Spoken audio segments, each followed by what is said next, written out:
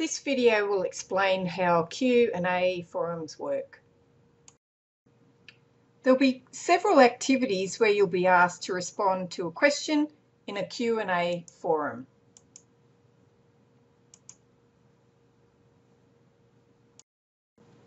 In these types of forums, you're only able to view and respond to other students' posts after your initial post. Let's take a look. If you go to the question,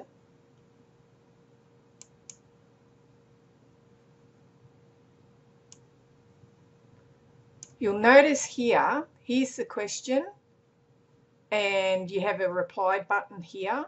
Now here we can see that another student has already responded, but as it says, you cannot view this until you have posted yourself.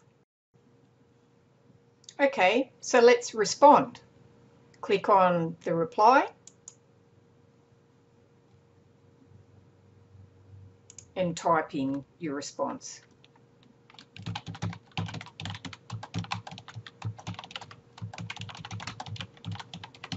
Okay, that will do. Post to the forum. You can untick, you don't want to get emails all the time. So post,